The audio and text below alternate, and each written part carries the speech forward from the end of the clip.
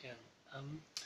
A channel subscriber, USA Patriot 4163, asked me what other games I have. So I thought, by way of an answer, I would just do a short video to show the games that I have here. I immediately set up my most recent acquisitions. Being in Italy, I thought it only right and proper that I would acquire some of the international team titles. So these are titles from the 70s, 80s, 90s, made and produced in Italy, and they're quite distinctive in that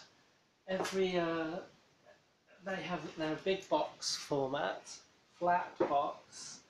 They have hardboard maps. This one, Bonaparte, has 4 map sections covering all of Europe. But I think the most distinctive part, you can see it already on the box cover, is everyone is in 4 languages. So the rule booklets are, say, about 60 pages long, but that's what, 15, 16 or so pages each language, because it's in 4 languages. So the rules are never that great and complex, at least for these games, the ones I know. That I think there may be some others that get a bit more complex.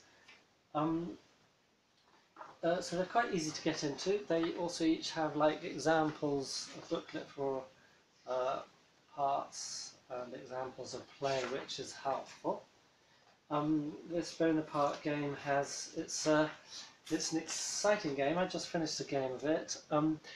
Logistics feature very importantly in it. So you have all the possible nations involved here. You have a turn track here. It lasts from end of 1806 to 1813. You have weather variations and logistical supplies to be used up, and then you have various sort of political and reconstructive elements in it. Now, I found this, I thought it was a great game for its age. It looks really nice. Generally, these games are either in very nice condition and very expensive to buy. You have collectors getting them, and they're way out of the market for me. So I buy them when they're tatty.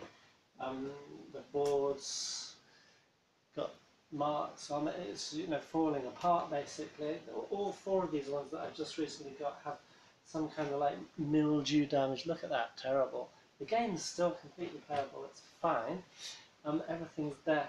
That game I found very interesting, very enjoyable, but partly because of the conciseness of the rules, you have to expect a fair bit of house ruling to make sure you know what you're doing. So at first I thought everything was there in the rules. It's just that I needed to check and read them carefully. But then I realised certain situations came up which were not addressed in the rules at all. They only really needed a bit of common sense and then maybe a decision one way or another to address it. I would like to come back to this game at another point and compare it to War and Peace by Avalon Hill, which comes from the same sort of era and covers the same situation, the whole of the Napoleonic Wars, more or less. Then the next game, which I'll just quickly show you, is Austerlitz. So this is a tactical game, and this highlights another beautiful thing of the international team games. Is they were originally a jigsaw manufacturer, so some of their games came as jigsaws, and not only that, they were 3-dimensional. So this game actually has pieces missing, so I bought it with pieces missing. Knowing that full well, I've been experimenting with my photocopiers, but not working very well, but photocopying, downloading images from the internet so I can layer it up and get the full 3D effect. So I'm looking forward to that game at some point. But that move on to show you another point about these international team games. This is another one I got, Bighorn, the Battle of the Little Bighorn, Custer's Last Stand. Now it's got again the same jigsaw map, But what actually happens is that when all the bits of the jigsaw are complete in this game I have, but when you actually build up the jigsaw, so you see this is the base map, there's a level here, and then there's various extra levels layered on top. When you build it up, it extends beyond the base map board, so that if you glue them together as it tells you to do, you can't get them back in the box afterwards.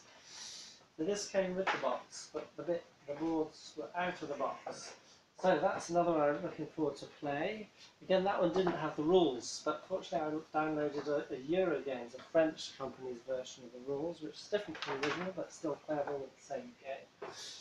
And then I got this Attila game. You can see the horrendous state of the box. It's all there, everything's playable. The board's a bit tatty, but I paid about €15 for that, and then postage on top. So operational, tactical, and kind of strategic. That's all about the barbarian invasions of Rome.